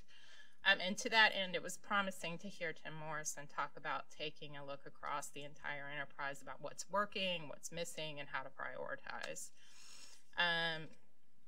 So we recommended that DHS halt the Gen 3 activities, which it subsequently did after conducting an alternatives analysis. And then in 2015, as Senator Lieberman alluded to earlier, we revisited the program and found that that the department had specified the aim was to detect attacks large enough to cause 10,000 or more casualties, but it had not defined the operational requirements associated with that goal to allow it to draw conclusions about system capabilities from performance testing or modeling. So we recommended that DHS establish performance requirements for Gen 2 and clarify operational requirements. and then test the system against these needs to establish its capability as a baseline for any future enhancements. And we recommended that any future enhancements should apply best practices for testing and evaluation. Those two recommendations remain open. Thank you. Great. Thanks, Ms. Godfrey, both for, frankly, the extent to which you validated and agree with some of our concern, but also the way in which you point forward. Governor. Yes. Doctor, did I hear you correctly that you're able to monitor 2.6 million emergency room visits a day? That's right. The current system has 65% of emergency departments in the system. There are different data use agreements with different jurisdictions about who can see what's going on there, but the volume of data is 2.6 million emergency department visits a day. I'm trying to figure it out of my mind. It's the era of big data, and you got it. Is there a standard form or that these emergency rooms fill out so that you, through perhaps a design of your own internal algorithm, can pull out information? Because you certainly can't assess manually 2.6 million visits a day. That's right. This so is they do it according to a this form is you've given them? It's not a form. It's the way that they're dealing with their encounters is captured in a cloud-based system. So their algorithms based on chief complaints. You know, is it a respiratory illness, a diarrheal illness? Right now, we're adapting this system for overdose detection. It's the system by which we're monitoring the opioid epidemic. Talk to me a little bit about pharma. You've got thousands and thousands of pharmacies. One would think that if, without revealing privacy, but is there any mandated reporting of antibiotic use or to you on a daily basis, so you could see if certain parts of the country there's a prescription? The system glean anything from that? Yeah, the system that I'm describing is such that different streams of data could be could reside there, and different allowed secure users could access information. In terms of the pharma data, I'll say one thing we're rolling out this season, which we wished we'd had last year, was an app that provides information about antivirals against influenza and their availability in different pharmacies. You may recall people having to drive around and call around to find out where's the antiviral, where is it still in stock.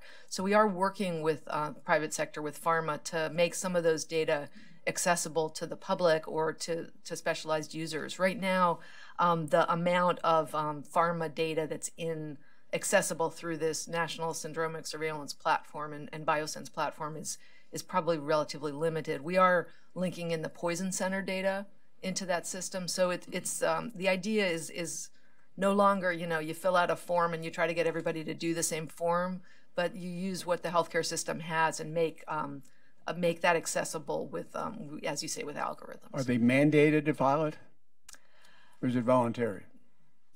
None of this is mandated. It's not? No. Jim, it's too bad it should be. Without revolving privacy. I mean, very interesting. We'll have to take that up. Jim,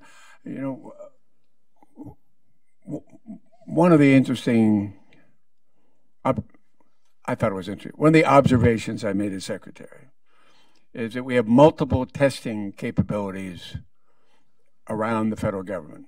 DOD's got theirs, Justice has theirs, DH has theirs, and blah, blah, blah, blah, blah, blah, blah. One of these days, maybe we'll just have a couple of centralized testing. And Catherine, you brought up operational requirements. And I've often wondered whether or not, since we set up the department, whether the testing capability within the department has matured to the point where BioWatch 4 or looking for new technology, you can say to the private sector, these are the operational needs, these are the requirements, come on and test. And we'll choose the most effective one. Do we do that yet? Yes, sir.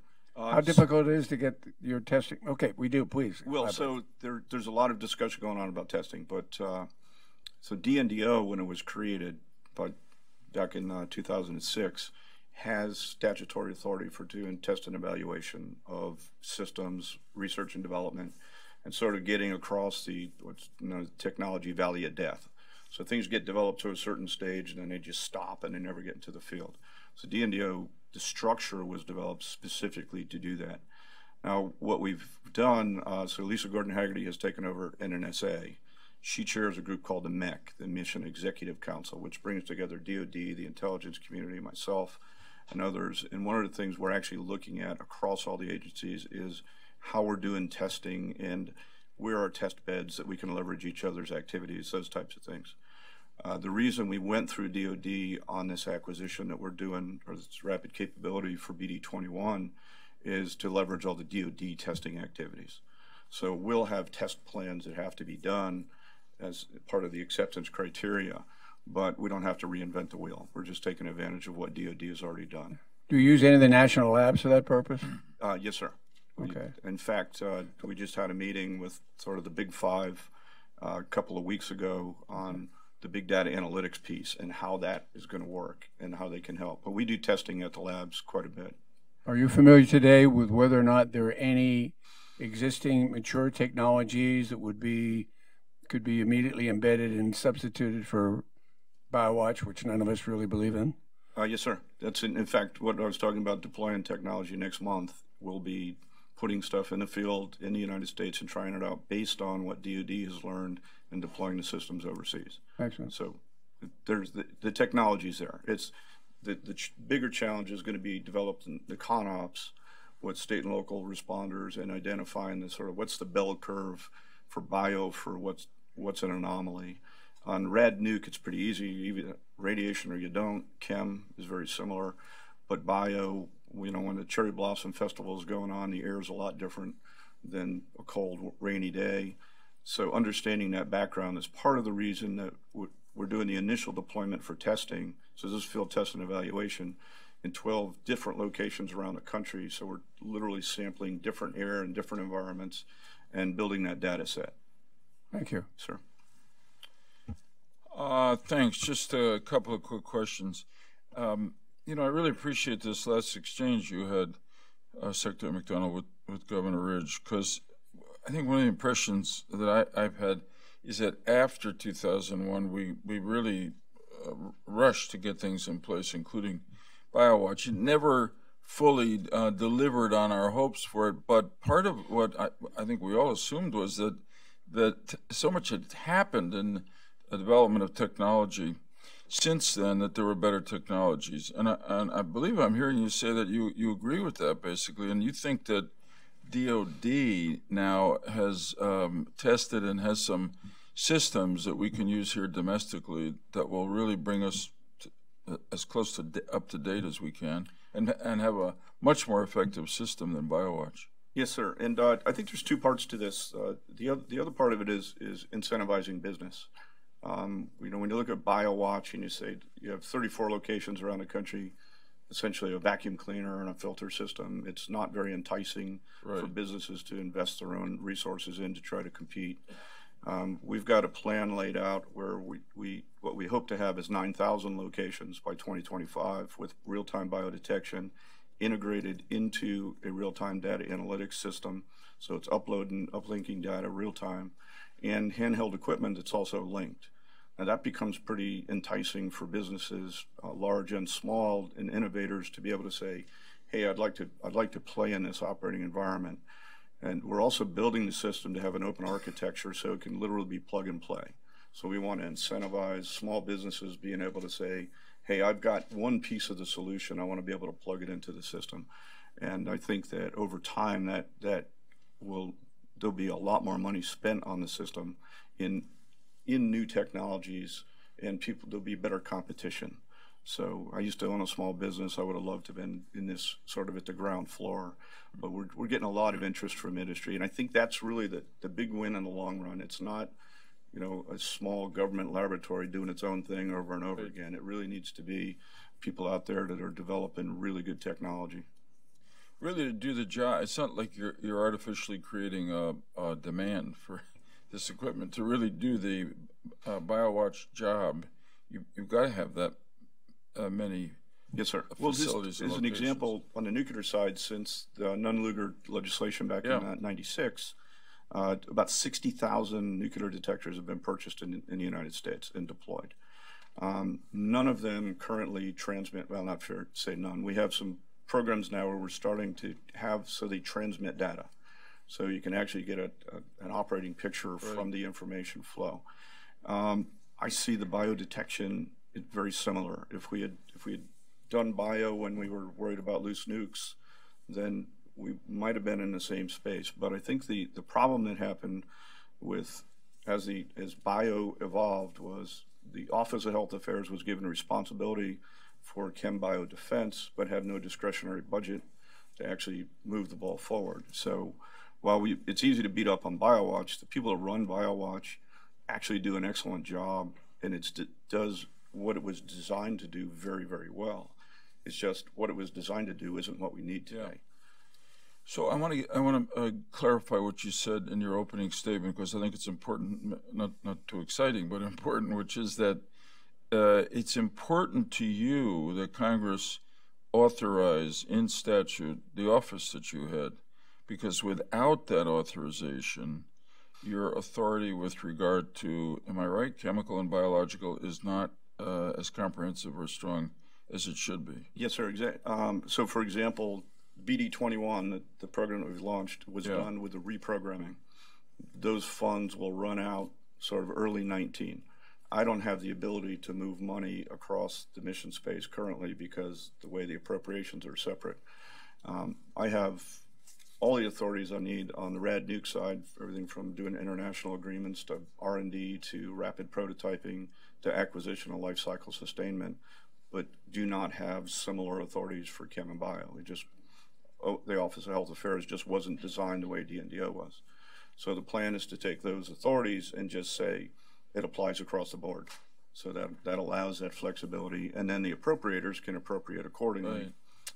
So we'll try to help. I presume you're in touch with White House congressional liaison. Absolutely. Dr. Sugar, one question. You really reported some very exciting progress, and I was going to ask that same question.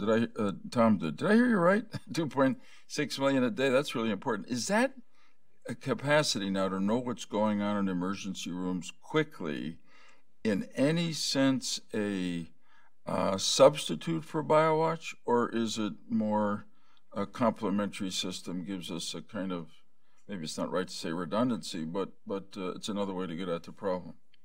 You know, these are complementary issues. The BioWatch is looking at the environment, what's in the air for a select number of agents or pathogens. The emergency department data is important, and it's, large scale. It's a syndrome level. It's, respiratory illness, diarrheal illness, drug overdose. The laboratory systems for human illness and for animal illness are really important, and those need to be, modernized, quick, very sensitive, because, respiratory illness could be influenza or many other things. Sure. Influenza could be many different strains of influenza. Which one is the one that's going to cause the next pandemic? You need to have laboratory evaluation of the clinical specimens. So I think these are multiple complementary detection or surveillance systems that together give you an operating picture that leads to action. Good. Thank you. Senator Daschle. Well, let me first commend all three of you. We really appreciate your excellent presentations this morning and the insights you've given us. And in the interest of time, I might just limit myself to one question to you, Secretary McDonald. The National Biosurveillance Center obviously was given the responsibilities to aggregate and analyze biological data across the federal government. We have noted that the viability of the center really should be assessed, that it's the question, I guess, is whether it's living up to the expectations that we had when the agency was created. What are you doing to assess the center's capabilities and challenges with regard to biosurveillance data integration, a major challenge in this whole context, and a role that obviously I think requires almost an ongoing appreciation of the change in technology, the change in circumstances.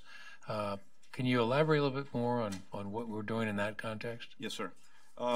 So I'm not a big fan of studies in strategies sometimes when they don't get implemented, right? I mean, you see studies get done, get a list of actions, nothing ever happens with them.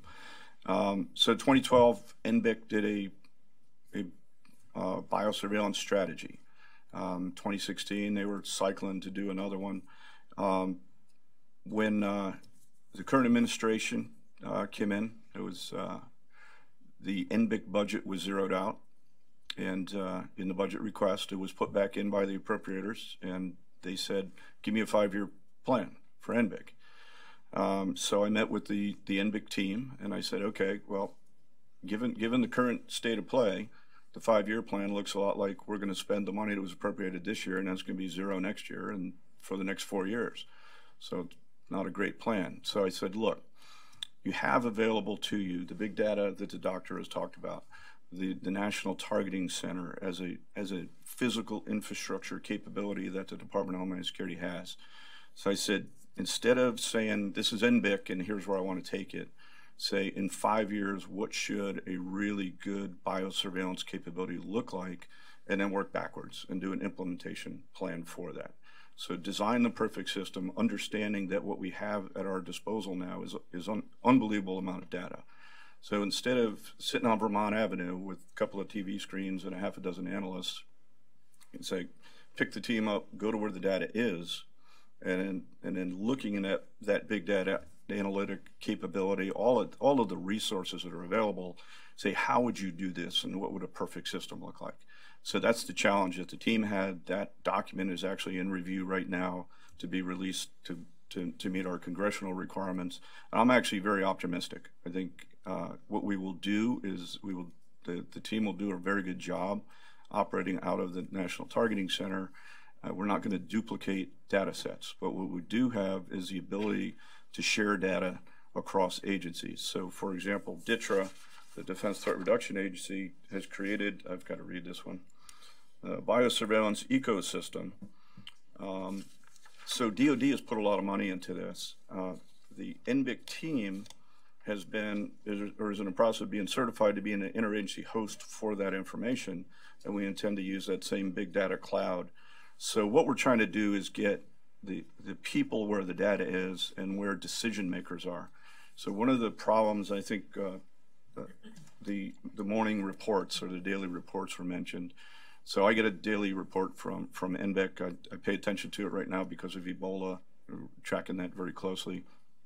But the real question is, in all of this work, is how is it relevant to the operators to make decisions? And if the information isn't flowing into somebody to be able to make a decision, then it's not really relevant information. So by putting the NBIC team where the folks are that are controlling all the goods and people coming in and out of the United States, we think that's actually the right lash up, because now the person that's going to say that container is not allowed here or that ship has to be anchored off and be quarantined, well, we can't quarantine. The CDC person that's at the targeting center would say that. But it's integrating the data at the place the operational decisions are made and where the data exists. Thank you. Yes, sir. Thank you, Tom. Jim? Thanks, Joe. Thank you all for being here, and moreover, thank you all for your making so much of your career in public service. Dr. Schuchat, question for you, and if either of the other panelists have responses, I'd be happy to hear those as well. But I was also impressed by the progress that you reported at CDC, but I want to focus on diagnostics and ask you where you find the gaps in terms of being able to get as close to real-time diagnosis in a variety of settings. As I mentioned in my opening remarks, whether it's battlefield, whether it's in the hospital, whether it's in some catastrophe in the environment, in society. Where are the gaps, and what do you think are the technological frontiers that are that we need to have the private sector pursue? Yeah, thank you. There's been so many advances, and the commercial diagnostic tests are taking care of a lot of the common things that clinicians or healthcare needs. But many of the diagnostic questions that we have in biodefense or in public health don't have markets. The unusual pathogen doesn't necessarily have a market. BARDA has been helping incentivize some of the development of diagnostics in that space, and obviously NIH doing basic research and CDC doing a lot of the deployment and evaluations. But one thing that's really important for these emerging threats is the ability to rapidly develop a new test and deploy it. We have tools right now that help with that. Lots of the technology is the easy part, the polymerase chain reaction or some of the other approaches. But there's a regulatory process that we use, the emergency use authorization that FDA will allow us to deploy a new test, and the labs can pick that up. The sustainability and incentives for that whole process probably could bear looking. I mean, it's worked when we had a new pathogen like Middle East Respiratory Syndrome or Zika, but we ended up having a lot of coordination challenges around, many different groups were developing Zika tests, making sure they were accurate, making sure they were deployed, and making sure the information got into a detection system. I think there were probably gaps in the information being recovered and then the speed with which we could get deployment.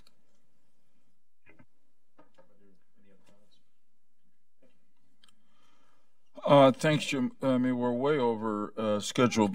Yeah, but I wanted to ask if anybody had any questions. We had so much talent over there. I hate to have them. So, no, you go ahead, Gov.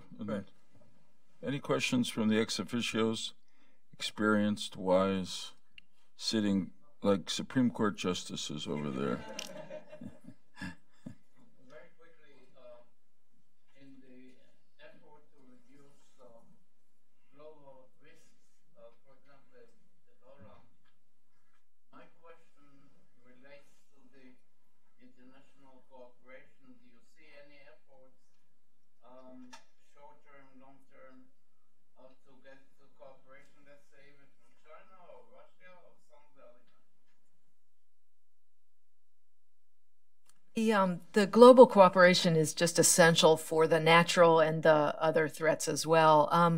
After the 2014-15 Ebola response, the global community stepped back and said, we are not doing our job. We need every country to be able to find, stop, and prevent epidemics, and we need the global community to surge.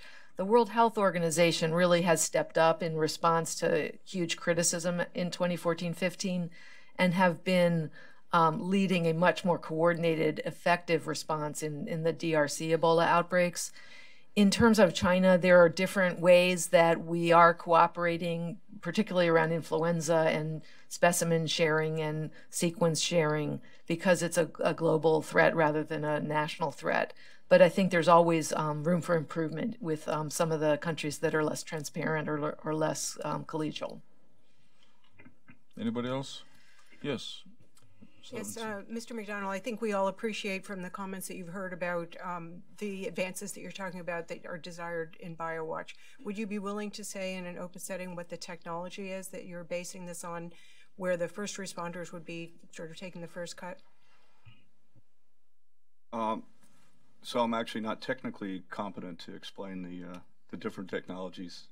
But that being said, so it's going to be multiple phases. So the first thing we're doing now is triggers, and having those initial indicators that just says, hey, there's something wrong here.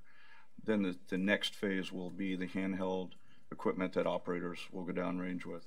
That'll be informed greatly by what DoD and other organizations currently use. What we are going to shift away from on the nuclear side as well is we're not going to discuss publicly any longer where we have capability, what its capability is. So you're not going to see RFPs, for example, in the future that says if you keep your radiation signal below this level, it'll get through the port. I think that over time, as there's just been too much information that's been public, but there are opportunities to discuss it in sort of more closed sessions. So I can't resist just the last question to you briefly, Dr. Shuckett, since you're here, and to make a real again how ongoing this is. Tell us about the polio-like illnesses you're dealing with now. What are you finding, and is there a threat that it will spread more broadly within the U.S.? Yeah, this is a very upsetting and concerning condition. It appears that since 2014, for sure, there's been every other year outbreaks.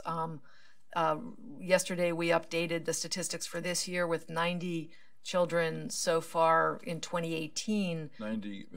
90 this year, with about 150 others that are under investigation. Being ill, in other words. Absolutely, and actually I just recently got to meet with some of the families where I think sometimes on the news you hear it's weakness in an arm or a leg. Right. They're children that are quadriplegic from this. There are some very severe situations. It's really very touching and moving to talk to the families that are coping with this.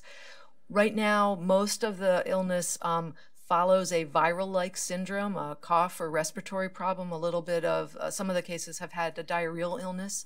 So we do think that there's a viral illness that triggers the neurologic response, and it appears much like polio, but it isn't polio.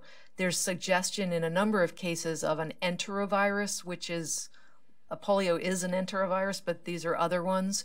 But we don't know whether the body's reacting to the virus in some sort of immune fashion or if the virus itself is causing the condition. CDC's developed a task force bringing clinical experts, research experts, and public health experts together to advise both about a research agenda to help get to the bottom of what this is and how we can deal with it, and then also to update the clinical guidance that emergency departments, urgent care, pediatricians deal with. It's not likely that it's over. You know, this is the season each of these every other years that we see it, but we really want to learn as much as we can from what's already happened and be more ready for next year or more likely 2 years from now when we expect it to increase again. It's different than what we were seeing 10 years ago, right. But we don't have all the answers. And it's not preventable by taking the polio vaccine. No, it's not. Absolutely not. I mean, the children are pretty much vaccinated for the things right. that are recommended, but we don't have a clear enough idea of what a target for a vaccine would be or what the full pathway of the illness is. So I think we have a lot of work to do, and both CDC and NIH and the academic research community and the public health community are working hard on this now. When you say get ready for it, what does that mean? I mean, you're not going to create a new vaccine just for this? No, but one of the challenges is that on the first presentation of an illness, people may think, oh, you know, it looks like a mild thing, it'll get better, you go away. You don't really get all the specimens. We want to have the emergency departments, pediatricians ready to go to get the best clinical specimens right away. So that we can learn more about the causes. It may be we haven't found clear-cut laboratory evidence because of the type of specimens we've gotten and the timing and the type of tests that were run on them. Well, the second thing to get ready is to be ready with clinical trials, because right now the families have gone through all these different treatments and we're really not clear what things may make it better or mitigate the course of it. So ideally you'd be ready to go in a future season. It's usually sort of August, September, October timing, with ability for potential illness to be the families to enroll their children in clinical trials. So I would say we want to get ready to learn as much as we can going forward, while we learn as much as we can from what's already happened with these families' experiences. Thanks for that report. Really, thanks more generally for the work that CDC does to focus in on a real heartbreaking outbreak like that. Overall, this has been a really encouraging testimony, and I'd like to say we'd like to get back together about a year from now and hear how you're doing. It doesn't have to be at this big setting. It could be, but we could just have a meeting with you and the members of the panel. For now, thank you very much. It's time for lunch. Late, but we're going to have it.